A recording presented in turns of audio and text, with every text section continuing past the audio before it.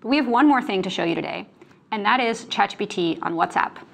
So let me go ahead and get this phone, and I'm going to start a WhatsApp conversation with ChatGPT. The three of us were planning to make dinner tonight, but we haven't figured out what we want to make. So is that 1-800-ChatGPT in your contacts? It is in my contacts, and I can just tap it to start a WhatsApp conversation.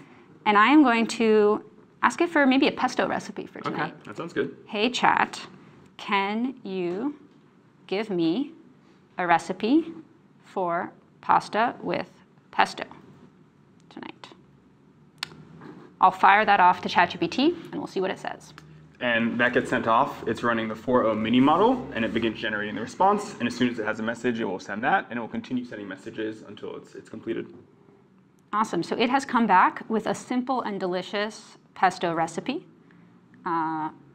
It's given me the ingredients, some fresh basil leaves, some pine nuts, some garlic cloves, some Parmesan cheese, and then it also tells me what I need for the pasta.